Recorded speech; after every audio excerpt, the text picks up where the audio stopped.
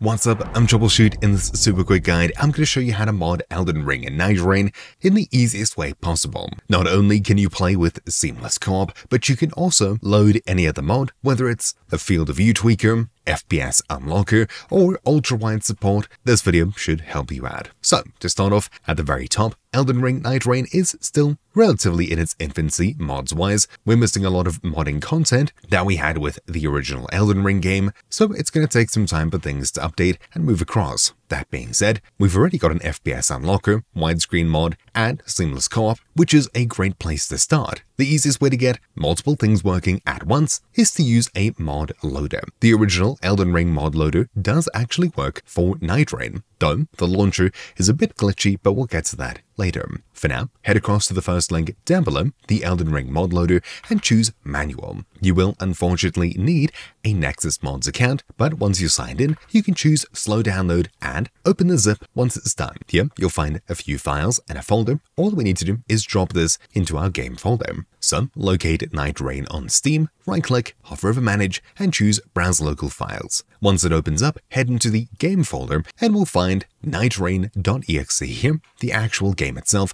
as well as a bunch of different files. To install the mod loader, just drag all of the files out of the mod loader zip into this folder here. Just like that, we've now installed the Elden Ring mod loader. All we need to do now is either set up an anti-cheat toggler like the original anti-cheat toggler and use this, or preferably, at least from what I've seen, the most simple way to get playing Elden Ring Nightreign with mods and Seamless Co-op is to just skip the noise and use Seamless Co-op to not only obviously get the Seamless Co-op mod working, but also start the game without an anti-cheat. This allows us to load mods and things like that. Assuming you don't want to play with Seamless Co-op, which you pretty much have no reason not to, even in single player, you can download the anti-cheat toggler, extract it to your game folder, and use the toggle anticheat.exe file to either turn on anti-cheat or turn off anti-cheat. You can then launch up the game using nightreign.exe. However, you can't use start game in offline mode like we could previously, as the Elden Ring mod loader is looking for a different file, obviously Elden Ring rather than Nightreign. So we'll need to wait for the mod loader to update properly before we can get this working as expected. But again, the easiest workaround, skipping the anti-cheat disabler mod and any hassles we have with launching the game with mods, just use the Seamless Co-op mod. So if you haven't already got this installed or you wish to update it as there was a new version that came out, choose Manual Download in the top right, Slow Download, and open the zip where we now have NRSC Launcher and Seamless Co-op, which has all of the Seamless Co-op mod files. All we need to do is, surprise, extract these once again to our game folder. Just like that, we've now installed Seamless Co-op, and we also have an easy way of launching Elden Ring Nightreign with mods and Seamless Co-op. That is, using the brand new NRSC Launcher.exe.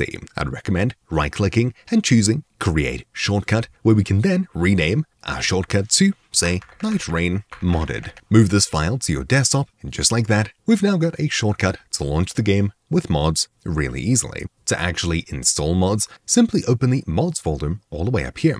This we extracted with the mod loader. All we need to do now is say install mods like Ultrawide support, Manual, Slow Download, open the zip, and all we need to do now is drag any files into our mods folder here. Simple DLL files work just like that, or alternatively, if you're, say, unlocking the FPS, Manual Download, download, as we already have the Elden Ring mod loader, Slow Download, open the zip. Now we've got a DLL file and a folder. Once again, we'll select everything and extract it into our mods folder here.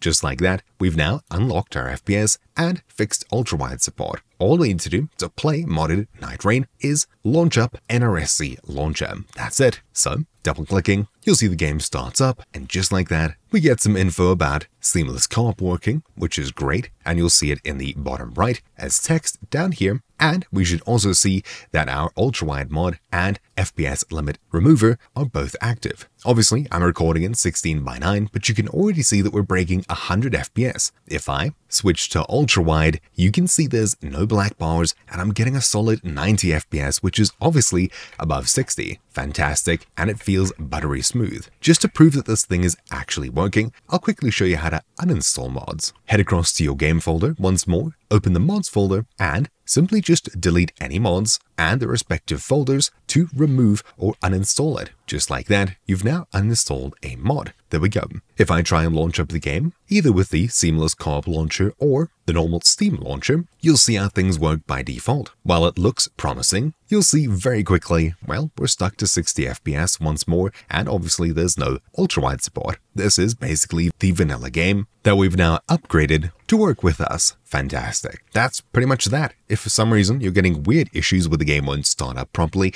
simply because of mod load order, as in, I don't know, it's trying to replace your character model, yet another mod adds your character model, and they're trying to load one before the other, you can, for example, head across to your game folder and then locate the modloader config.ini. Inside of this, which you can open with any text editor, you can set up the load order for your mod DLLs here. So you can open the mods folder and say load ultrawide fix first and unlock the FPS second. You can also use negative numbers here if you wish, but keeping it simple is probably good. That's it. Once you save this, it'll load ultrawide before uncapping your FPS. Most of the time you won't need to worry about this unless you're using multiple mods which rely on each other. That's it. If you wish to completely uninstall the mod loader and all of your mods, select the mods folder, Steamless Co-op most likely, dinput8.dll, your modloader config and modloader log, NRSC launcher, part of Steamless Co-op. Just delete all of these, which should remove all of our modded content from the game. That's it. Obviously, if you're using the Anticheat toggler, you'll have a few more files to get rid of, which are Anticheat toggler, start game in offline mode, Steam app ID, and finally